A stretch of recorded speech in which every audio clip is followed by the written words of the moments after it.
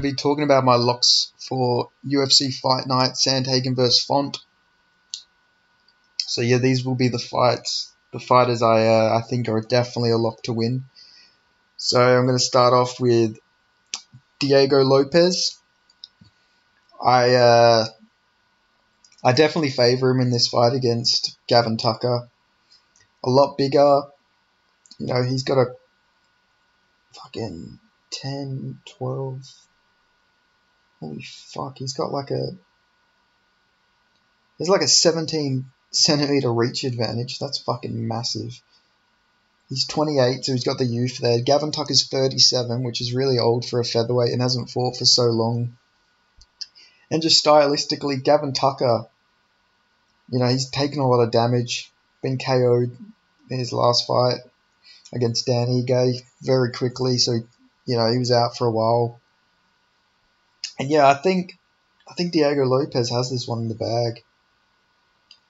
You know, he's inactive, he's young. Look at how he did against Movsar Evloev, you know, on short notice. He looked really good that fight. He's got KO power, got wins by KO, got good submissions. I think he'll KO Gavin Tucker in this fight.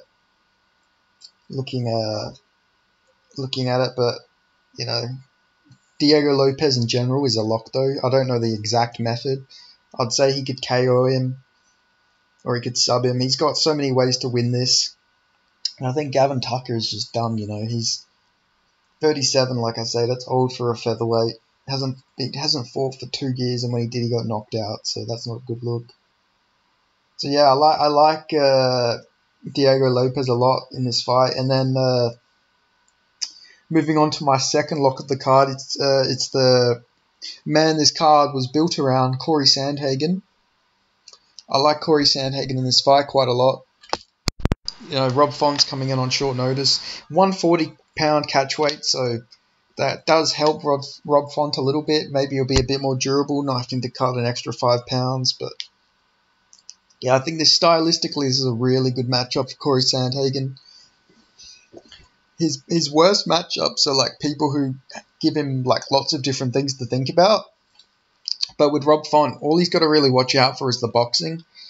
I think Sandhagen's got the better kick game, better knees, the better overall striking. At this point, probably the better grappling. His grappling looked really good against Song Yadong. And looked really good against Chito Vera too. Just took him down and mauled him. So he's also got that as a way to win.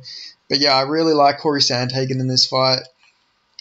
Plus, he was actually preparing for 5 rounds. Rob Font was preparing for a 3-rounder against Song Yadong, so that also is another thing that favours Corey Sandhagen here. So, yeah, it just seems like everything's in favour of Corey Sandhagen in this fight. So, watch Rob Font get a first-round KO. Nah. But, yeah, I'm very confident in Corey Sandhagen here. I think he's going to get a flying knee KO, but he could also just like beat on him for 5 rounds because Sandhagen's got really good cardio as well. Rob Font is like an amazing fighter though, let me just say this, but his like durability really hurts him. He could be like beating the shit out of Sandhagen, and then Sandhagen could land like a really good shot and just drop him, and then he'll lose the round that way. Like against Chito Vera, he was like the best fighter like I've ever seen, but his durability just hurt him so much. Like, I don't know, Rob Font always looks so good, but then his durability just fails him. He's never been KO'd though. But I think that's going to change this fight just because we've seen him get hurt so much and taken so much damage. So, yeah, I think Corey Sandhagen's going to stop him in this fight. But, yeah, overall, Corey Sandhagen's a lock in my opinion. So, my 2 locks of the card are Diego Lopez and Corey Sandhagen. So, do with this information what you will. Last week, both my locks of the card won.